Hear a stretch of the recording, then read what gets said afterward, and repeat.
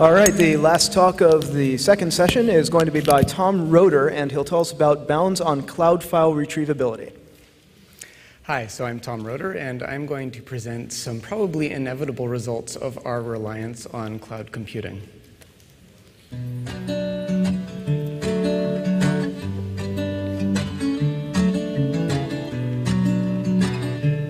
Feel free to sing along at the end when you get to know the words.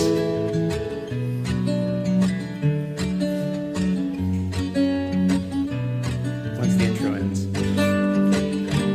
I know. Cloud of mine, someday you will die, but never let me know why. I'll lose my files into the dark.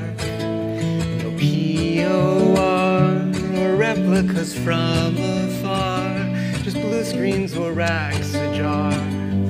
Right before the bits disembark, if Azure and S3 find that they both are satisfied to eliminate the dupes in their server design, if there's no copy hidden in a vault so stark, then I'll lose my files into the dark.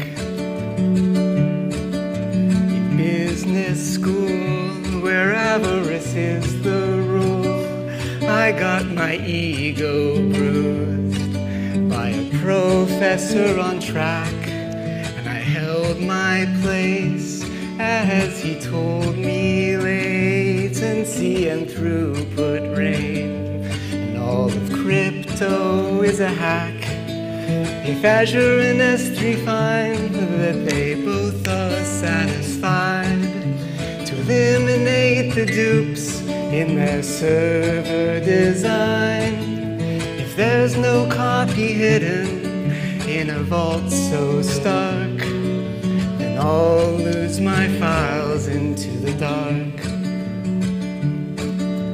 You and me have seen everything to see, from photos to diaries, and your disk read and write heads are all worn down. The time to crash is now, but it's nothing they'll cry about, 'cause it only hurts a few.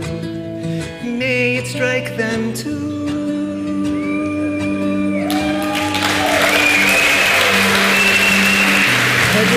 We find that they both are satisfied to eliminate the dupes in their server design. If there's no copy hidden in a vault so stark, then I'll lose my files into the dark. I'll